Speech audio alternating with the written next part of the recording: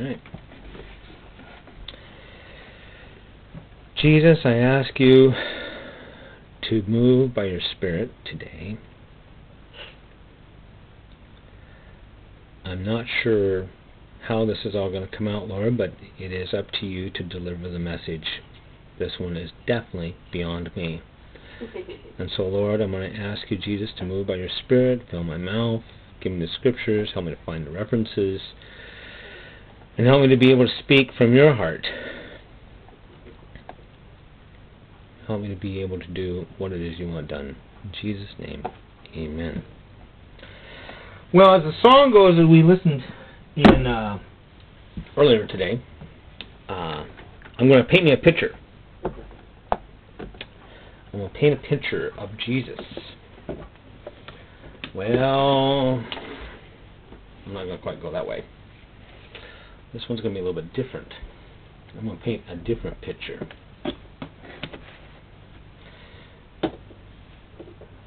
I'm going to see if I can't paint a picture of a different story. It's tied to Christ. Trust me. So to start off with, as I was out on my usual prayer walk, I was struck. Excuse me. Get my throat splintered here. I was praying for Presence Fellowship, and the prayer actually took a twist that I was not prepared for. And it was a very interesting experience. So what you're going to get is both probably some of that and the scenes that, and some of the scenes hopefully, and what I've got for an exhortation here.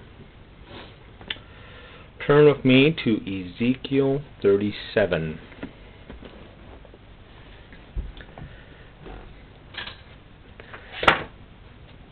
In Ezekiel 37, it's a well-known verse that there are some ministers turn to. And I realized as I was reading it that there's a qualifier on why things went the way they went. Picture this.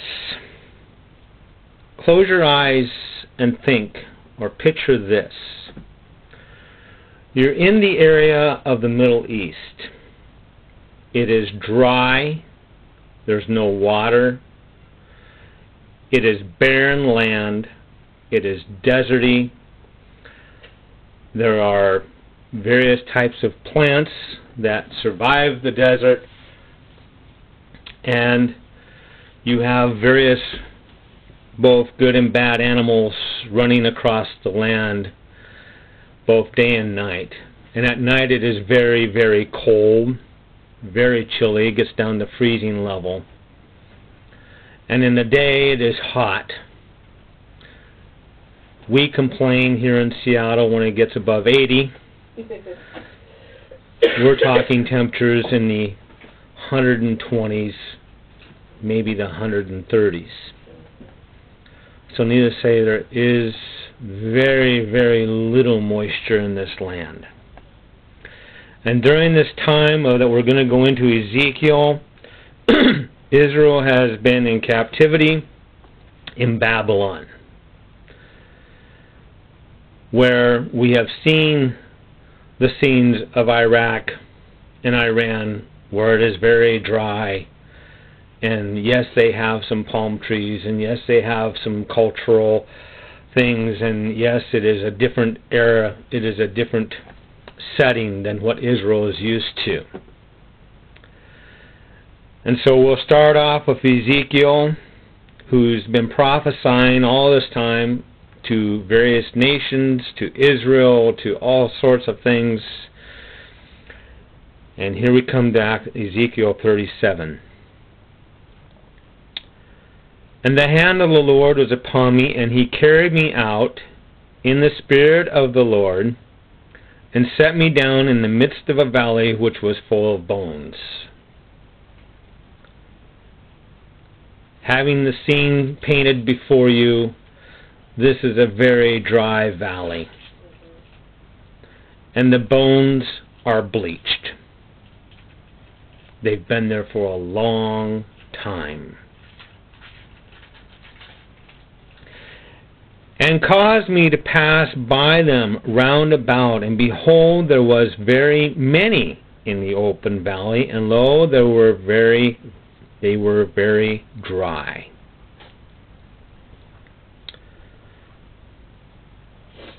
Okay, I thought it was just one set of bones. We're finding out that we have an army that has been defeated and left to rot in the valley.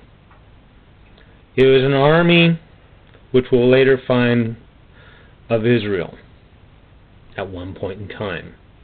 And he said unto me, Son of man, can these bones live?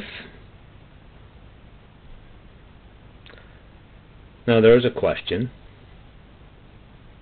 What do you believe?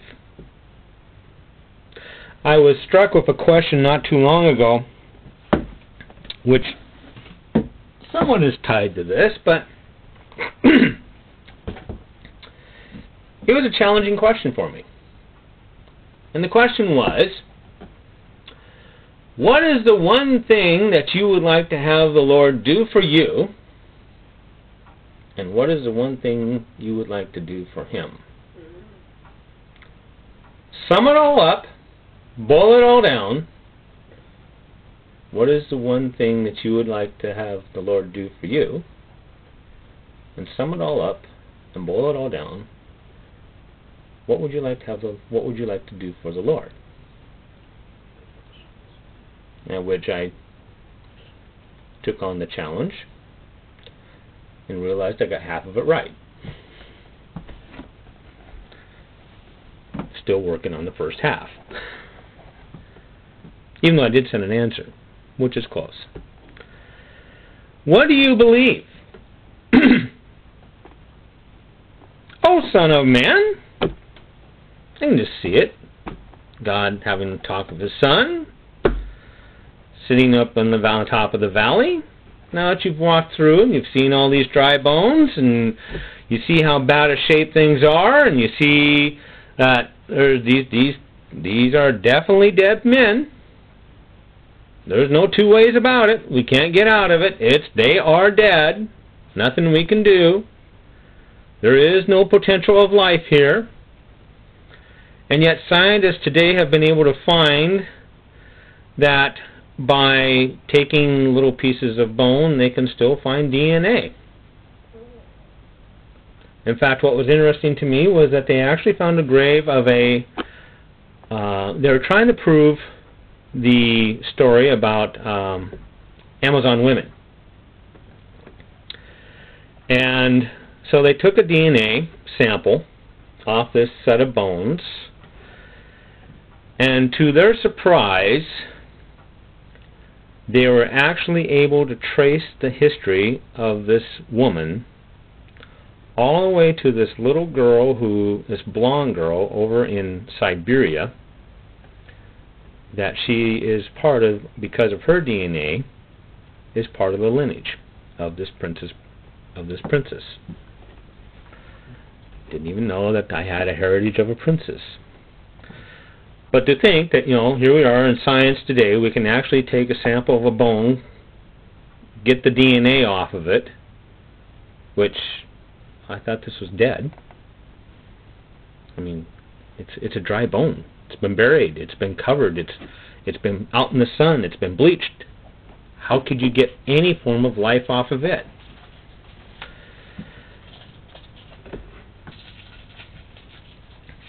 So, what do you believe? Ezekiel at least had the right answer. And I answered, O Lord God, Thou knowest. I'm not even going to go there. I don't even know. You asked me the question if these bones can live, and one part of me from my natural sight says, no way, Jose. And yeah, if you ask the question, I kind of get this impression that something's about to happen here, and will end up sticking my foot in my mouth. So I'm going to take the safe route. Thou knowest.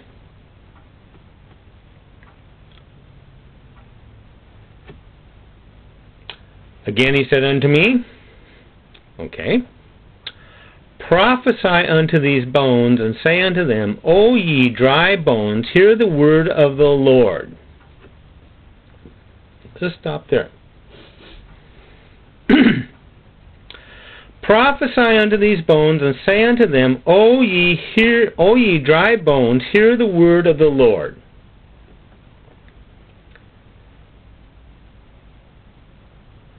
Dry bones.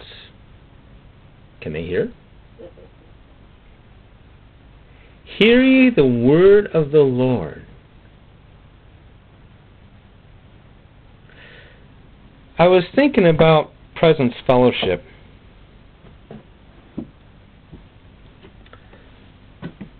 And it's like, well, we're alive. She's alive. But I don't get it. Why is she not doing anything? Why is she not going anywhere? What's holding her back? What's keeping her from moving forward? What's happening with Presence Fellowship? Why is it that she's alive, but what's going on?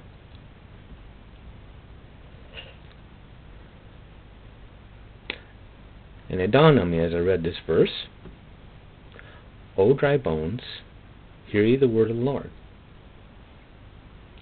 The word of the Lord had to be spoken to the bones first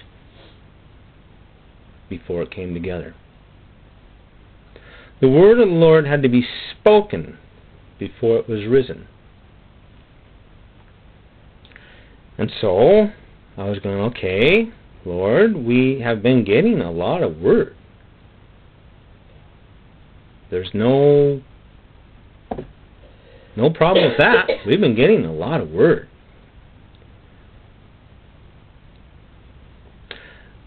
Then he said unto me,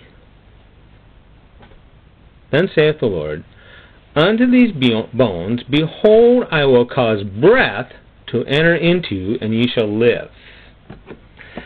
Now, I'm going to flip over to Genesis here real quick. And we see there's at least apparently a couple times where God breathed, or at least God breathed twice. And he said in Genesis, what did I say? 2. And the Lord God formed man of dust of the ground, and breathed into his nostrils like breath of life, and the man became a living soul. And it was like, Lord, this is what we need. Breathe life. Thus saith the Lord unto these bones, Behold, I will cause breath to enter into you, and ye shall live. And we see in John 20:22, where it says, And when he had said this, we'll back up a couple verses here. Then Jesus said unto them again, Peace be unto you. And you have to understand, he's risen from the dead. He's met with Thomas. Thomas stuck his hand in the side of Christ and finally was convinced, okay, this is the Lord. Then said Jesus unto them, Peace be unto you, as my Father hath sent me, even so send I you. And when he had said this, he breathed on them, and saith unto them, Receive ye the Holy Ghost. So we see in Genesis, the beginning of man, breath coming upon man. We see in Ezekiel, after Israel's been defeated, taken away, hauled off to some other country, and an army has been defeated, breath coming unto a man, unto an army. We then see in John a progression. Not only do you get breath to have life, but now you get breath to have the Holy Ghost. So we can have God in us and dwelling in us.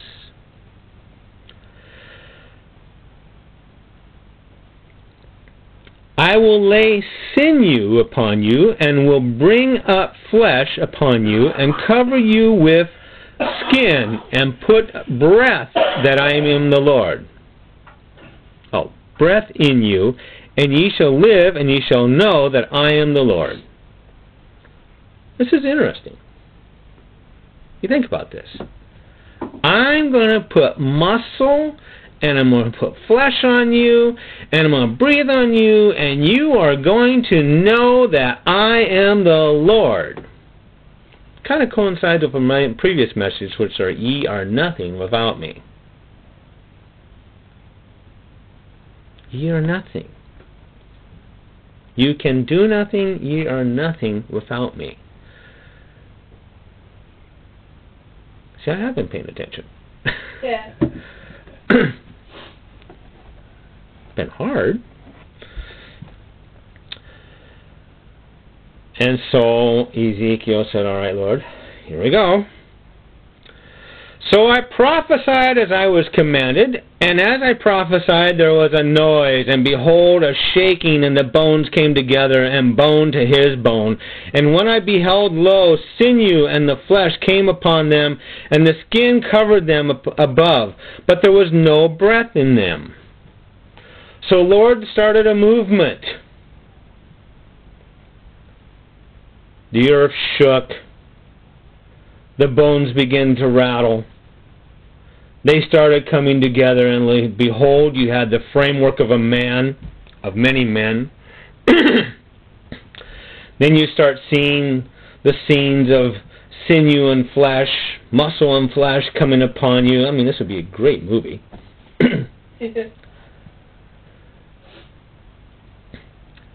The man's coming together. Except for he lacked one thing.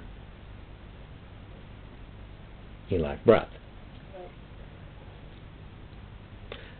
And so, we have a body now. We have a body of believers. Bones are being joined together.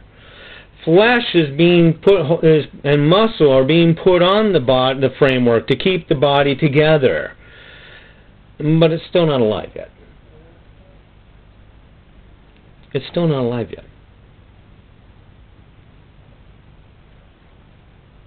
And so I started saying, okay, Lord, in reference to Presence Fellowship, we need life.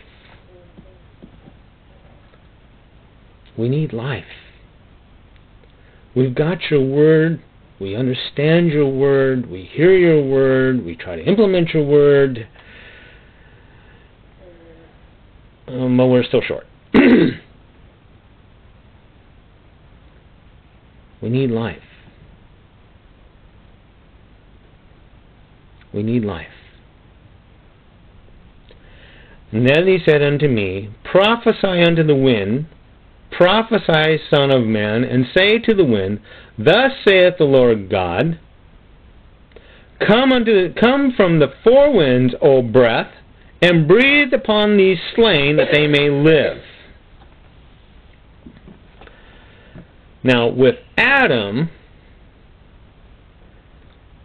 God breathed upon the nostrils of Adam and Eve. Now, it doesn't say anything about God breathing upon Eve, but that's my only sub-conclusion, that she became alive.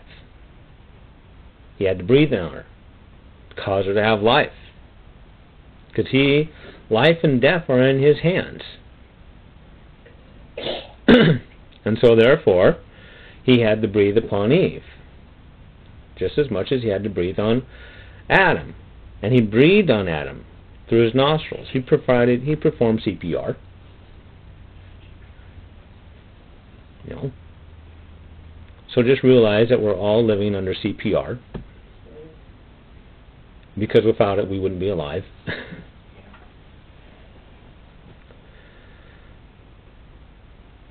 And then we see in Jesus, we go to the other extreme, where he breathed, he blew upon the disciples. He probably went to every one of them, receive you the Holy Ghost. Receive you the Holy Ghost. Peter, John, Matthew, Luke, Mark, all the disciples, receive you the Holy Ghost. Okay, that was a nice experiment. Little did they know, 50 days later, we had fire. It became very, very hot.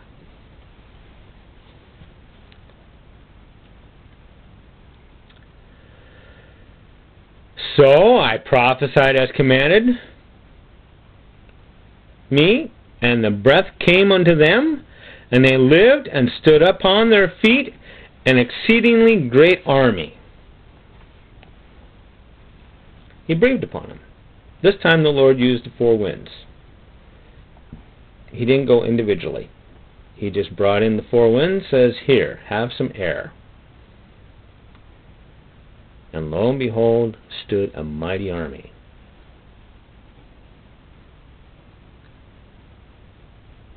Stood a mighty army. An army of warriors. An army of men and women who were able to say, okay, you beat us once, but this time, of course, we tried to do it in our own strength last time, and look what it got us. This time we know it is you, because he said,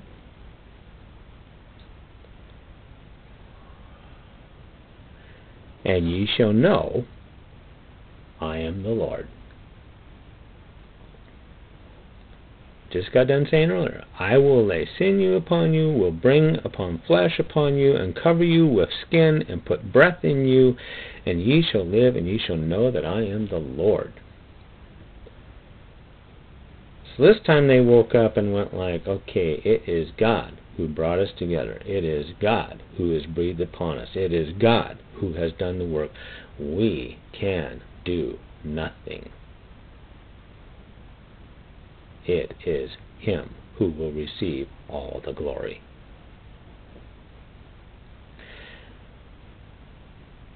And the thing I begin to see in Presence Fellowship as I started saying, okay, Lord, breathe upon her. She needs life. We've got the Word. She needs life. Breathe upon her with your Spirit. Breathe upon her. Cause her to come alive. And as I did that, I began to see this woman arise. She began to arise off her bed and stand up as a woman of war. This woman was definitely, I would not say she was decked out for a wedding. She was decked out for war. Yep. It's not quite what you would see in the operas. That was the first thing I was given, was that is not the scene. Very attractive lady, but definitely for war.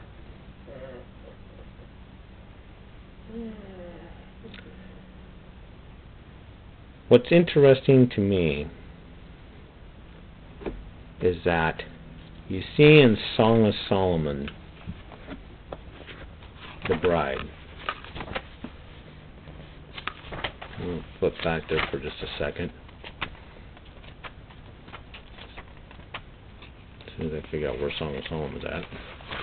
It's after Ecclesiastes. The other book.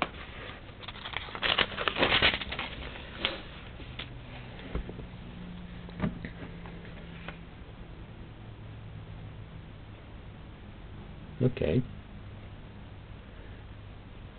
In Ecclesiastes 6:10, who is she that looketh forth as the morning, fair as the moon, clear as the sun, and terrible as an army with banners? Who is she?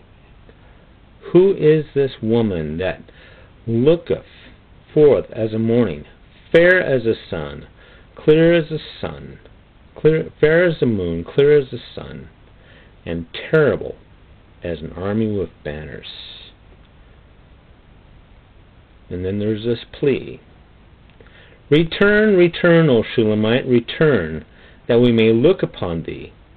What will we see in the Shulamite? As it were the company of two armies. Come back. We want to look at you. No, I have things to do, places to go, and a battle to fight. Either come with me or stay behind.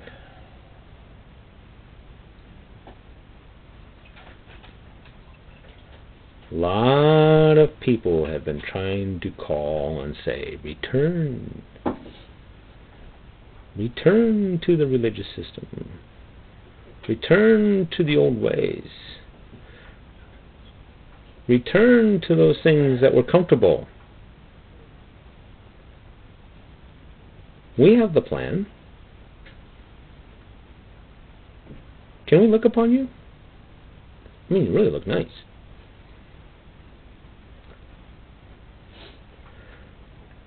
But a banner of armies. What caused this great death?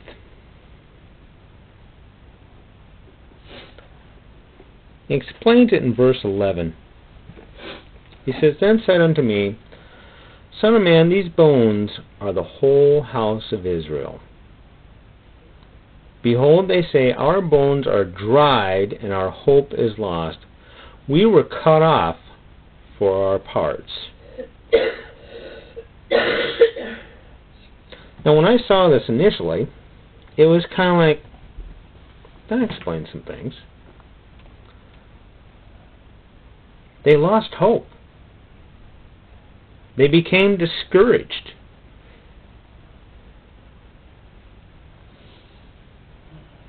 And they became dried up. Probably internally first. Because, as the old saying goes, we baptize, we dunk you in water as an outward manifestation of an inward heart. That's usually what we tell. If you really are a Christian, you believe Christ as your personal Lord and Savior, you need to get baptized in water by immersion, which is putting down the old man, rising the new man up, which is usually termed as, we've called it, it's an outward sign of an inward heart. You're willing to obey the Lord. You're willing to do what He wants you to do, and this is a commandment. He wants us to be baptized. Now, what's interesting is that the infilling of the Holy Ghost is the seal of approval. Okay? Your heart is saying, I'm willing to do what you want. I acknowledge that. So therefore, I'm going to fill you with my Holy Ghost, which your outward manifestation is speaking in tongues. You now have a direct line. Use it wisely.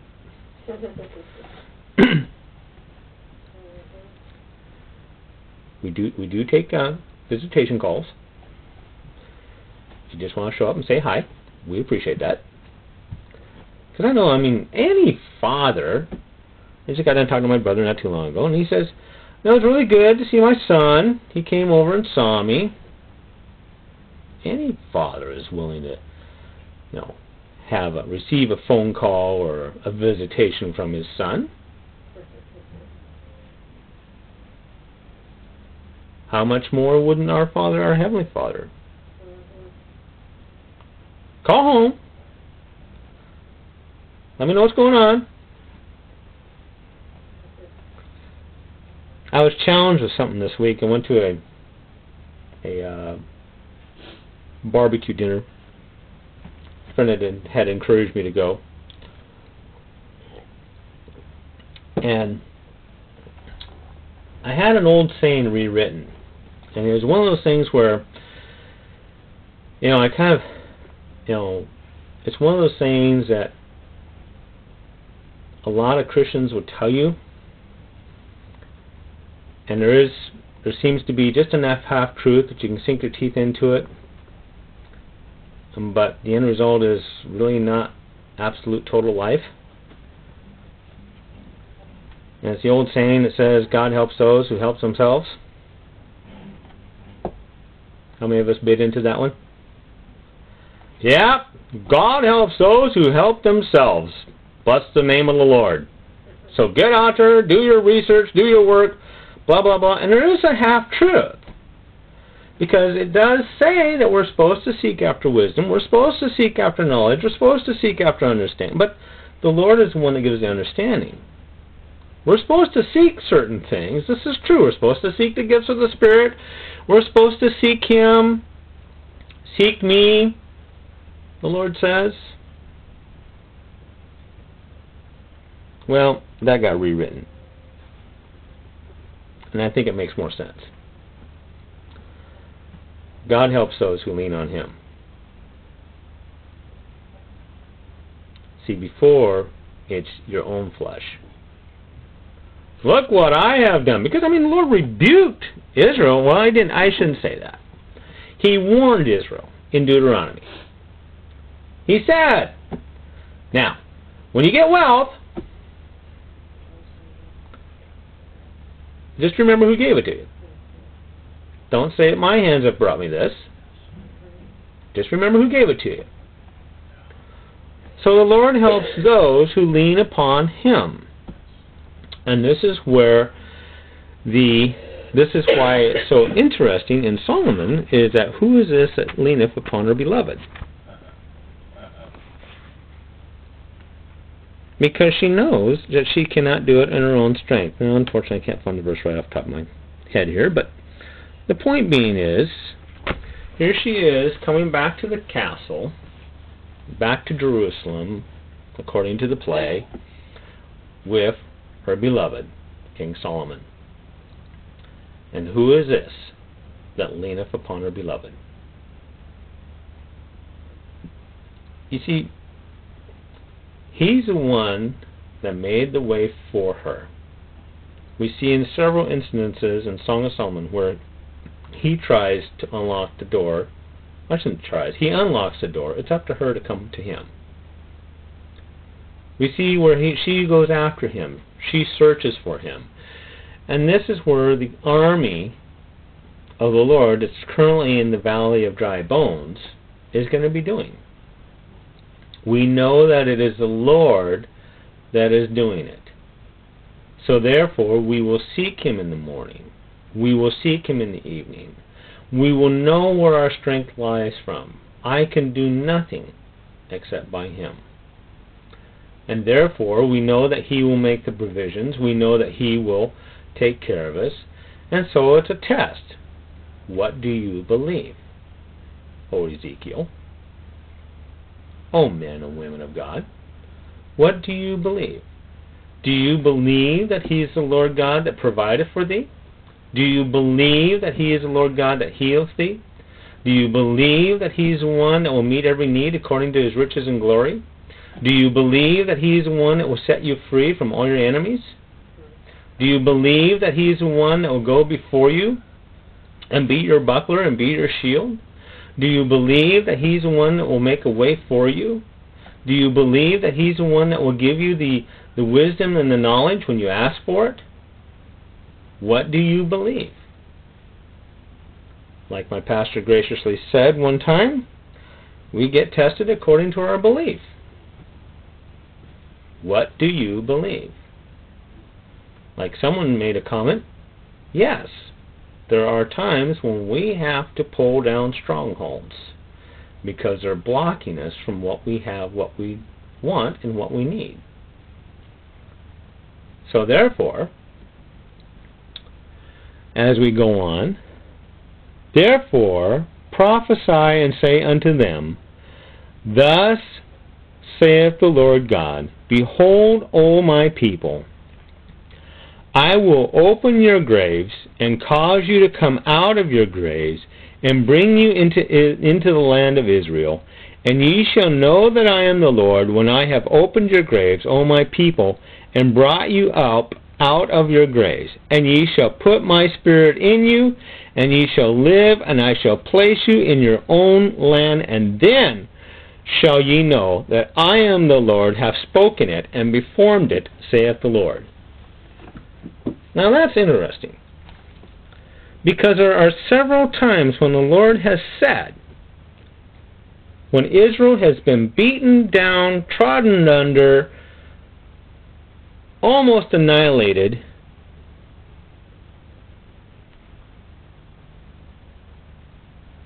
by the way, I know what you're going through. You are so dead you've been buried. You've been trodden down so much you are buried. But have I got a deal for you? Have I got a deal for you? I am going to open your graves and cause you to come alive. I know hope was taken from you. I know that every promise was given to you was taken from you. I know that everything that you had was destroyed. I know that everything that you were given was stolen from you, because there's an enemy that steals, kills, and destroys.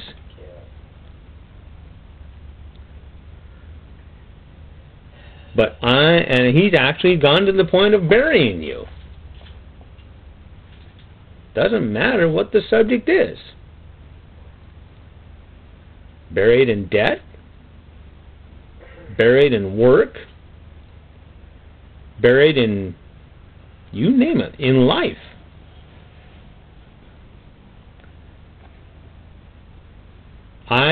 You shall know. Again, we know that we can do nothing. Ye shall know that I am the Lord. Number one, all my people. And I shall put my spirit in you. Now, breathe. Presence Fellowship. Breathe. Inhale. Inhale. I shall put my spirit upon you.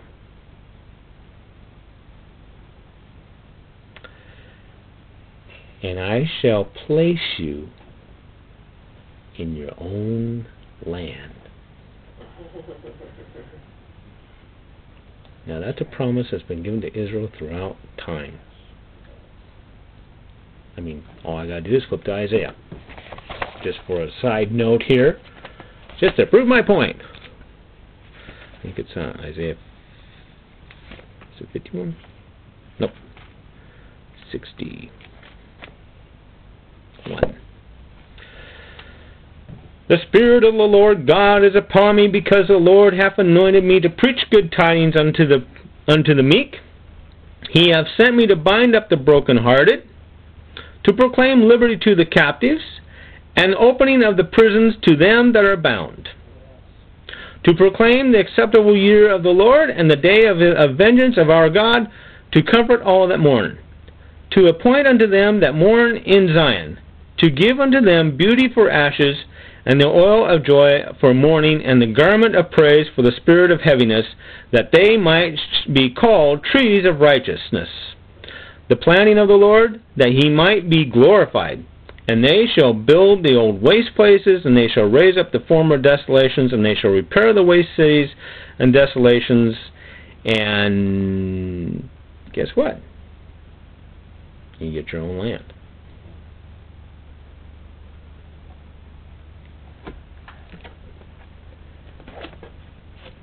So back to Ezekiel here.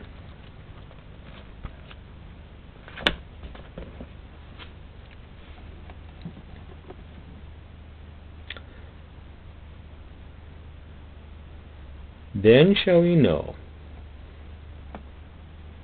Then shall you know. It's not until then.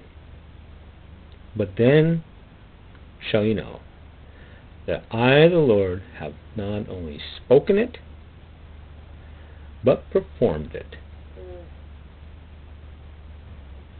I've spoken this into your life, and I will perform it.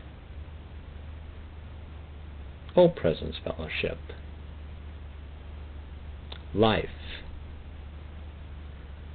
The breath of life, the moving of His Spirit shall raise thee up and cause thee to go out like a warrior, ready for war, and to do battle and defeat the enemy this time instead of being trodden under. O Israel, O church, you will rise.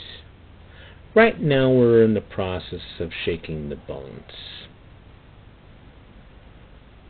We're bringing the bones together to have a structure, so that I can then put on sinew, muscle, to kind of keep the bones together, and flesh to be the outward covering so that people don't run in fear. I mean, we've all seen the horror movies. Can't have you scaring the people, though you will be terrible, a sight to behold in front of the enemy. But for those who are looking for salvation, for those that are looking for help, for those who are looking for healing, you'll bring comfort and joy. They did an article not too long ago. I remember seeing it on a show, and I think it was over Veterans Day weekend, where everybody was, doing these big shows about, how we should honor our vets. And this one article intrigued me as I was watching it. The usual story about the United States is how horrible we did things. Because your nation came in, and you destroyed, and you did this, and you did that, and how bad you are.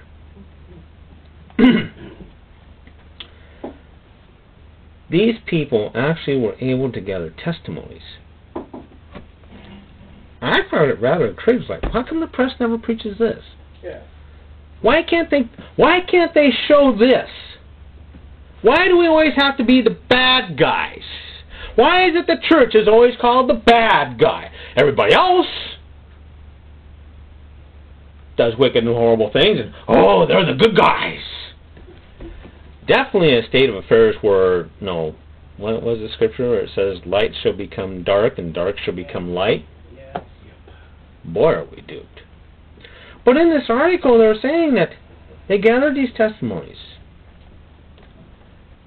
And they went to, starting out with Germany during World War II. And these people were saying, the American people do not understand what your men have done for us. They freed us from a tyrant. Thank you. They freed us from a tyrant. They helped us to be able to reestablish our country and give us actually a better form of living than what we had before. to Korea. You don't understand what the American people have done for us. They have protected us. They have kept us. They have offered us life, given us opportunities that we're watching what happened in North Korea. They spared us from a what do you call it? Dictatorship. In Vietnam, considered one of the worst wars between that and Korea, the worst wars we ever got into. And the people said, yes, the Americans were forced out, but they gave us a vision and hope for the future. Okay, we may have not been able to beat the North Vietnamese, but we have a vision and hope. The Americans gave us a vision and hope. They gave us a dream, and that dream is starting to take place within Vietnam. We couldn't beat the Vietnamese army, but now all of a sudden the Viet Cong is being forced to face off with capitalism and hope, and we don't know what to do with this. It's become a, quote, a good cancer within the country that is starting to turn things upside down. You don't understand what the Americans have done for us in Iraq and Afghanistan. We're starting to wise up to the fact it's not our people that are killing us. It's the outsiders that are killing us. The Americans have brought hope. The coalition has brought strength. They have brought freedom from a tyrant. They've helped us. They've brought life. Oh, you don't understand, church. We don't see, yes, there's all sorts of religions that promise life and liberty and the pursuit of happiness. But it's all bound by laws. You got to do this, you got to do that. You got to walk this way, you got to duck this way. And yes, we have some of our own. But you're the one that brings healing. You're the one that brings deliverance. You're the one that sets the captives free. You're the one that, when the righteous are in place in a city, the city rejoices.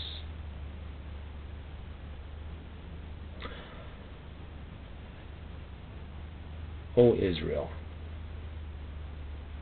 O Bride of Christ, O Presence Fellowship, begin to rise. Jesus, we thank you for this word. Pray that you bless it, strengthen us, and help us to fulfill what you really have in store for us, that we may be that warrior, that woman that you want, that is submitted unto you, committed unto you, and willing to do your will, for we can do nothing. In Jesus' name, amen.